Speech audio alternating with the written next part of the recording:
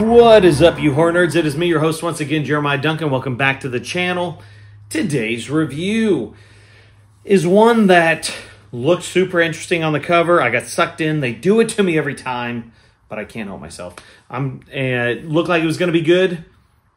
Bit of a letdown. I'm talking about the 2021 release of The Nest. I mean, look at that cover. That is brutal looking. Runs at an hour and 40 minutes. It's not rated. I got to give this a 4 out of 10. It's beautifully shot. Great directing work. Great cinematography. The lighting, the tone, the special effects. I don't know what they spent on this budget, but they dumped some change into it, and it looks great. It's definitely an odd one, though. I kind of dug it. I was just kind of torn, though, because like the story is okay.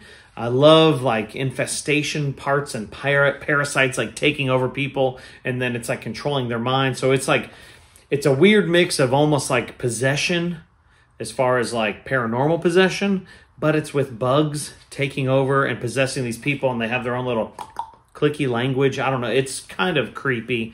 Again, great on those fronts. And it features Dee Wallace. You know, of course, E.T., Cujo, Critters, The Howling. Just a fantastic actress. And even great person. I've met her before. She's wonderful. And she's still a babe, even at her age, I'll say it. But even with her amazingness, she still couldn't pull this thing up out of the gutter that it was in. Not the worst thing I've ever seen, but not the best. The parasite they used in this was actually a whiptail scorpion, which looks super scary, but actually isn't even harmful to humans, which is kind of hilarious and ironic that they used it.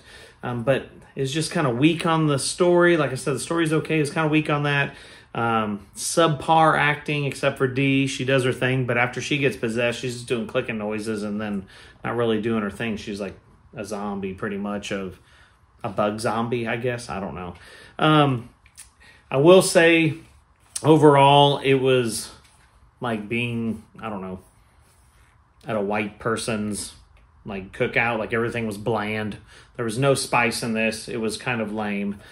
It is what it is. But I mean, again, not the worst thing I've seen. That's why I'm giving it a 4 out of 10, because you guys nailed it. Knocked it out of the park on the cinematography. Beautifully shot, beautifully directed, but the story just needed a little bit more for me. 4 out of 10, The Nest.